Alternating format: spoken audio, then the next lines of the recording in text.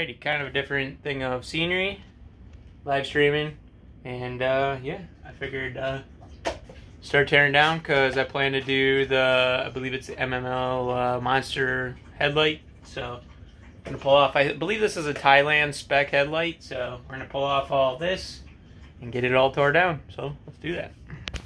Alrighty, so got the kit here for doing the Monster Eye. Here's the one we're gonna be doing. So it's off a Jeep, one of these guys. So, but yeah, so let's go ahead and get to it. Alrighty, so after we got it unpackaged, pretty much what you're gonna do is you got a shorter bolt for up here, a longer bolt down here with the spacer that'll go down here. And then you've got, so if you actually get the headlight that it comes, or like, well, it doesn't come with one, but if you order the one that's designed for this, you shouldn't have to modify these spacers. I had to modify them, and I had to modify the headlight and such. I actually had to drill holes into the back of it, because if we look at this other one,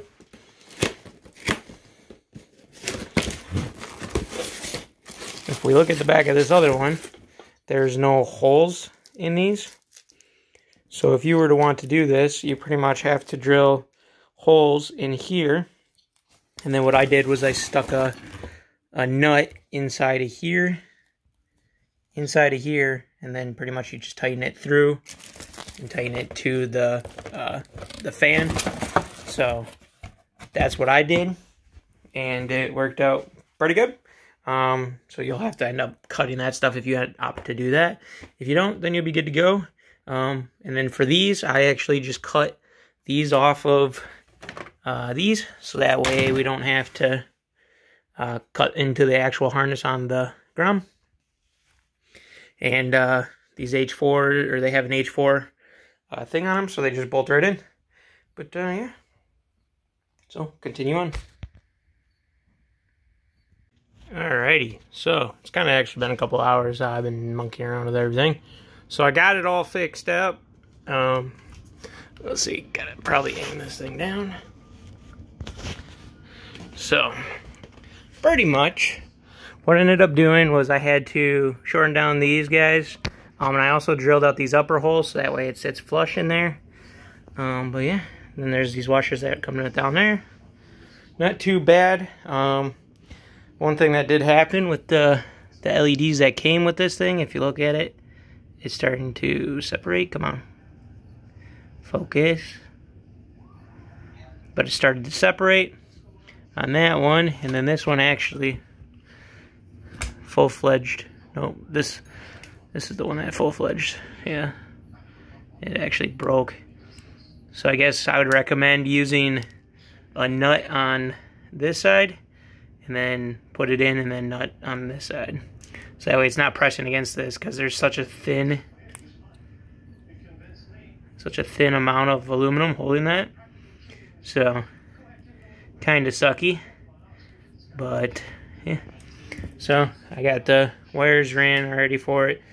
So, one will be running lights, and then one is the blinker. And because it's just a 2-wire, you only get the really option to use the one. Pretty sure. So essentially we're just gonna hook up the blinkers. That's all we really need.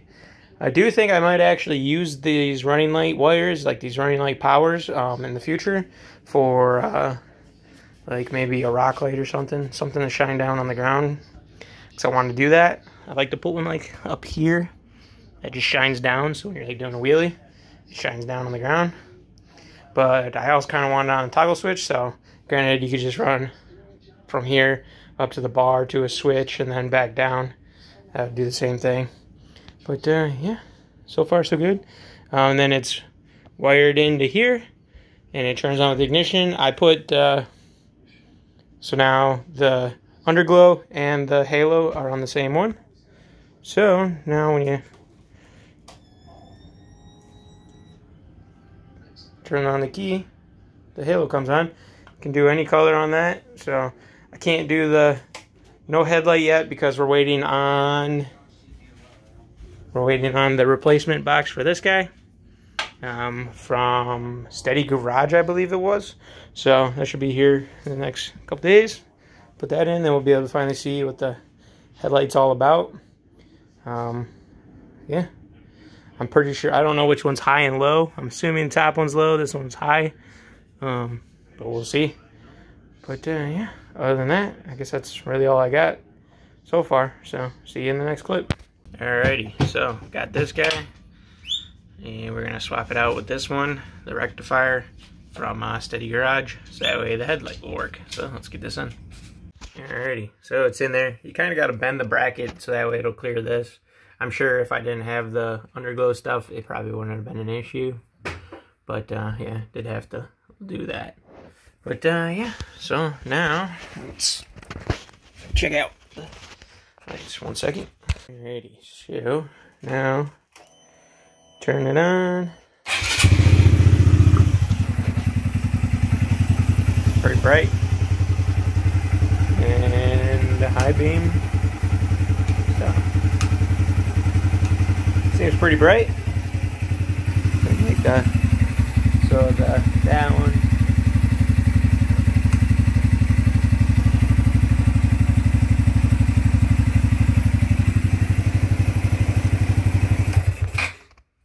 Yeah, so works pretty good. I think that's gonna be it for this one. So you guys know the drill. Like, comment, subscribe. See you guys in the next one, and yeah, hopefully well, the next one will be pretty much we gotta do like churn signals, gotta do some powder coat work. So yeah, it's fun. Like, comment, subscribe. See you guys in the next one.